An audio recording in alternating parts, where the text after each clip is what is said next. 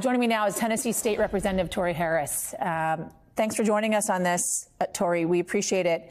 I want to talk a little bit about police culture. Antonio touched on it a bit there, but as we've kind of been talking through the killing of Tyre Nichols and everything that we saw come out of that video yesterday evening, there is this sense that folks are shocked by what they saw, understandably, but not surprised.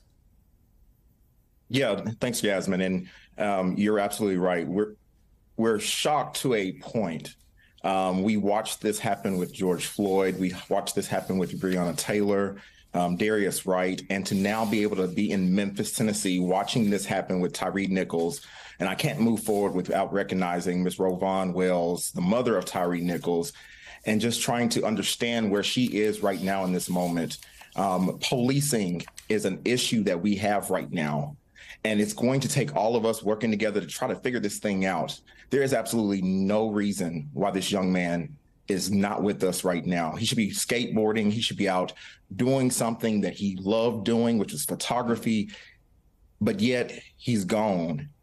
He cried out for his mother, and we watched that happen on this video on last night. And that was just tough for us here in Memphis to watch, where the majority of us look like our police department, to have to sit there and watch them brutally beat this man. You see them at one point grab his arms and say, "Show us your hands." But he couldn't do that because they were already holding him. Well, where are we at this point where there's a lack of police training? There's inefficient policies, the brutality that we're having to watch in front of our eyes. And it's just so sad. We're disgusted. I cannot say it any more than that we are just blatantly disgusted. I could not be in the situation right now where my people, my community, many of the activists and community members that I've spoken to last week, I remember before being elected, being out there during George Floyd and being an activist and being a part of that process, and now having to sit there as a legislator where we have the power and the ability to change some of these laws and the rules that happen, and yet we still haven't done it. I'm hearing it in your voice, Torrey, and I want you to expand on it, which is kind of this frustration with the lack of reform, movement, change, right? And we've seen it across the board with many issues.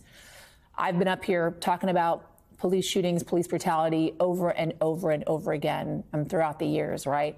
Reforms have not happened. Changes have not happened.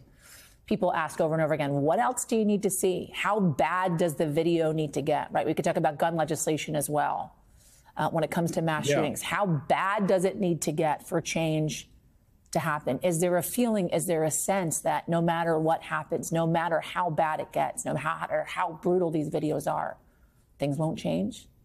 It feels that way. And a lot of that comes because if you watched over the last few days, over the last couple of weeks, actually, the amount of fear mongering that was put in front of us to say that people in Memphis were going to protest and it was going to be violent, rather than trying to make sure that we hold our police office accountable for making sure that they're not violent. And let's face it, Memphis Police Department did not move swiftly because it was the right thing to do. They moved swiftly because they know that the Memphis community is not going to play with them. Yeah. And we're not. The protests that are going to be happening over the next couple of days, over the next couple of weeks, they have to continue. And we have to keep on, it seems like, begging in order to get some change to happen. And that shouldn't be the case. But one thing I can say for sure is that Memphis is going to hold the nation accountable for this. Our communities, we're going to make sure that people look at policing, that we look at how our policies happen.